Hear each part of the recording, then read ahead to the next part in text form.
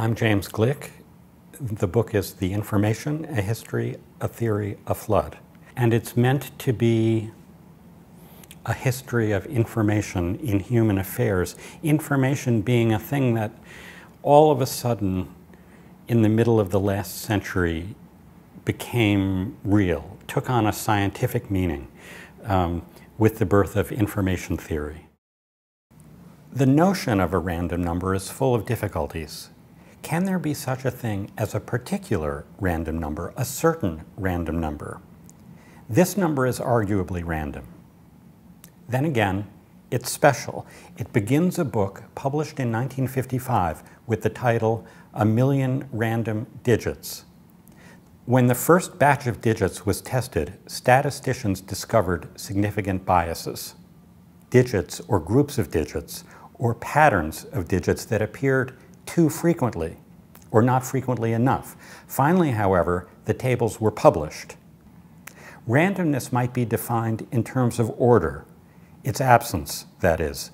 This orderly little number sequence can hardly be called random, yet it makes a cameo appearance in the middle of the famous million random digits. In terms of probability, that's to be expected.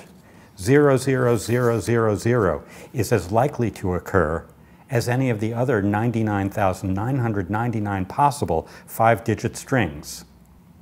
Researchers have established that human intuition is useless both in predicting randomness and in recognizing it.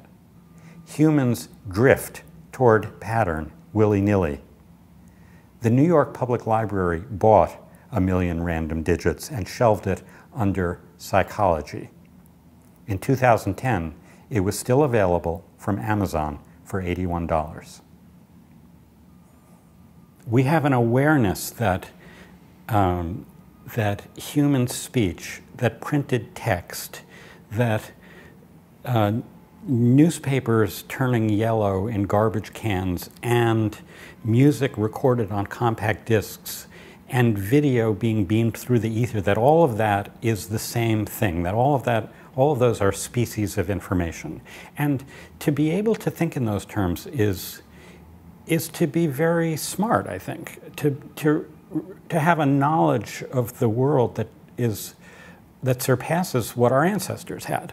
And I wanted to understand that.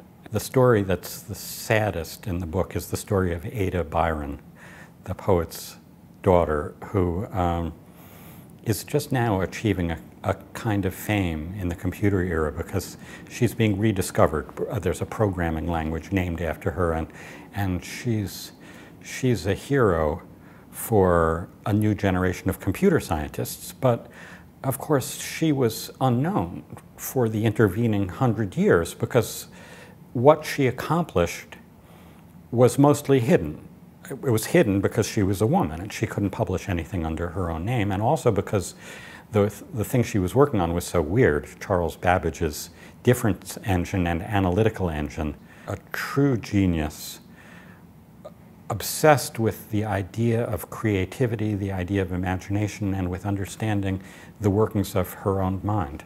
The Royal Society, you know, even though I'm a Yank, has some special meaning for me. I wrote a biography of Isaac Newton, and it's awfully nice for me to be recognized by this institution. I worried that there was a little bit of hubris in saying the entire universe is information, and I'm going to write a book about information and the history thereof. People inevitably will finish the book and then say, well, what is information anyway? And I still won't be able to answer.